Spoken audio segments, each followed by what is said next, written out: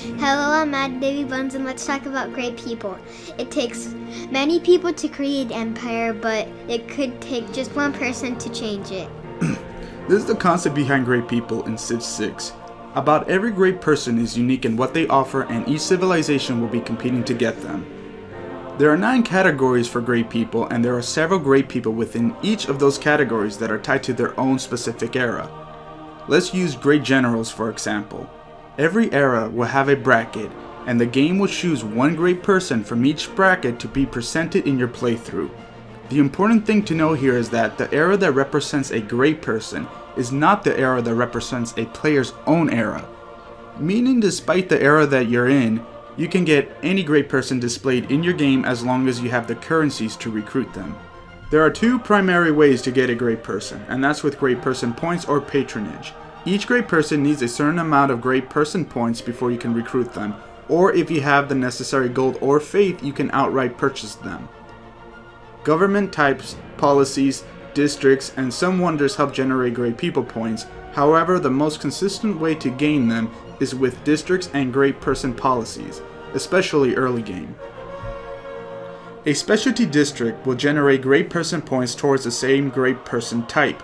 For instance, let's say we wanted to get this guy. All players will have to generate 120 great scientist points to recruit him. By having a campus district, we can start progressing with 1 great scientist point per turn. Every district building we construct will also increase the amount by 1, also adding the inspiration policy for more points.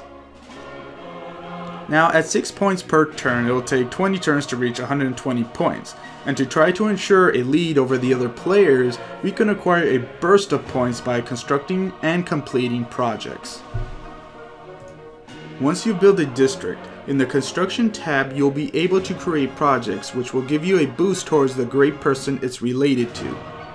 So if we constructed and completed the campus research grants, in the early eras we'll roughly get around 30 great scientist points towards our great scientist progress. And all projects are repeatable. They can also give you a burst of gold, science, culture, and faith depending on the district.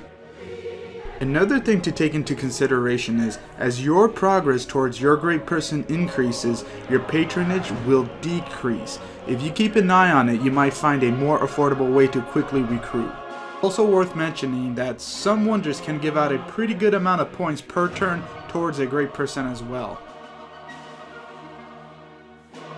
Once a player recruits a great person, then a great person from the next era takes a spot. In turn, the amount of points and patronage needed increases, and continues to do so with every subsequent era. Players who are unable to get a great person will still retain any progress they had towards that great person type.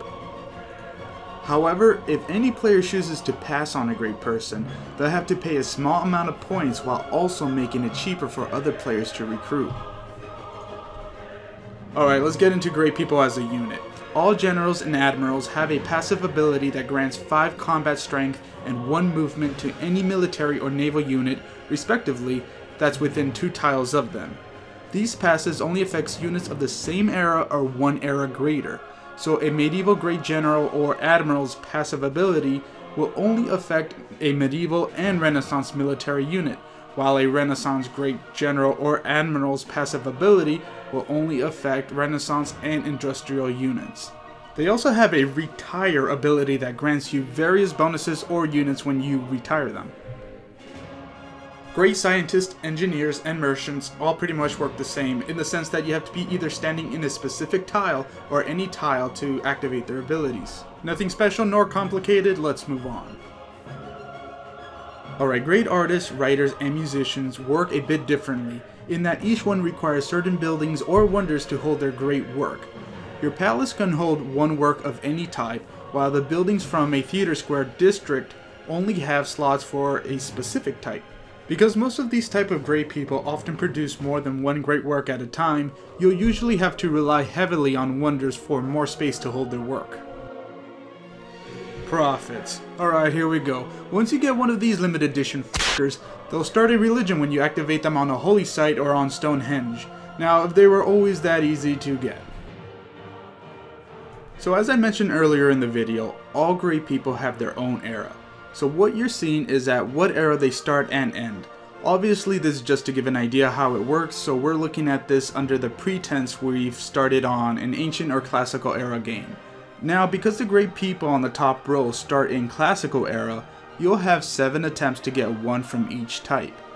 With the engineer you will have 6 attempts because it starts in the medieval era, and with the great artist you'll have 5 attempts, and with the great musician you'll have 4.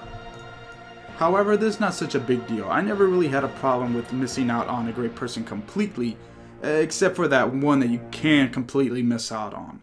The one that works slightly different, the one that's arguably the most important of the great people.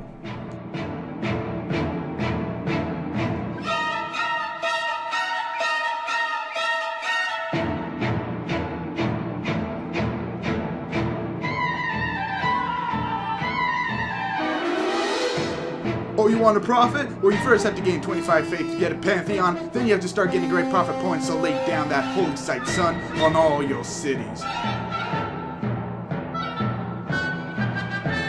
Forget the starvation, forget the rebellion. You think Stonehenge will help you? You'll need to do some actual praying to get that done in time. If you think you're about to get the last prophet, no, that unmet player is actually Saladin, and he's gonna take your prophet and your girl!